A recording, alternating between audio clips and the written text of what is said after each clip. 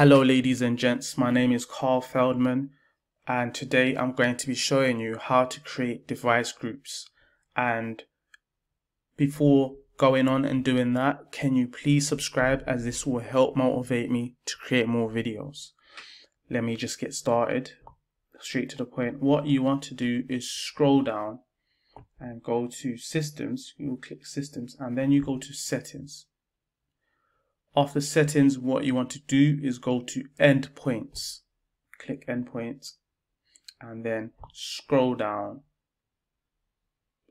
here to permissions, and you go to device groups. And then you go to add device group. We will name the device group and we will just say this is finance. For example, if you were making a device group just for devices that belong to the finance, those who work in finance. And a remediation level, you might want to remediate threats. You may want particular device groups to remediate threats automatically or to require approval and so forth. And this is why you may want to just do device groups for that. You may want device groups that are stricter than others. So for here, if it was finance, require approval for all folders, right? And this is where you pick what devices you want in this device group. For example, we've said finance, so let's say you have tagged all the finance devices as finance. You would put, of course, it's a tag. You've tagged it finance. You would put finance or whatever tag you've tagged it with when you were onboarding these devices. Whether it's pen testing, this is perfect way for pen testing. If you were to put pen testing devices and have those devices go through a suppression rule, right? So that it's not creating alerts. You would create a device group for those particular devices that you're going to pen test. However, you can do it on operating system. It will show you if you want just Windows 10 laptops or devices, Windows 10 laptops, desktops or such.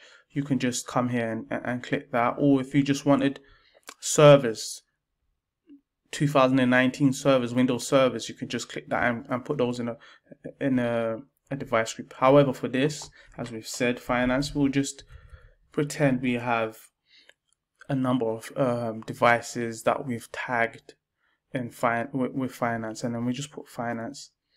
Click next, and if you usually show if you have tagged those devices with finance, they will usually be here when you click the show preview. However, I haven't got those particular I haven't got that set up, as this is just a lab. This is just an example. But if you've tagged those, it should show up when you click show preview, and that's what you want to do. You want to see that, and it should have all those machines that are matched. But as I don't have that, it's not going to show here, but we're just pretending. And then what you want to do is click next and user access, and this is the department, or this is the AD user group that will be managing these devices. For example, you may only want a finance security department to manage finance devices, because it's stricter, right? So you may want that, but we're just going to click the IT department, and of course permissions still apply. With this, it will mean that only that particular Azure AD user group manages this these devices when within Microsoft Defender endpoint. So you want to submit,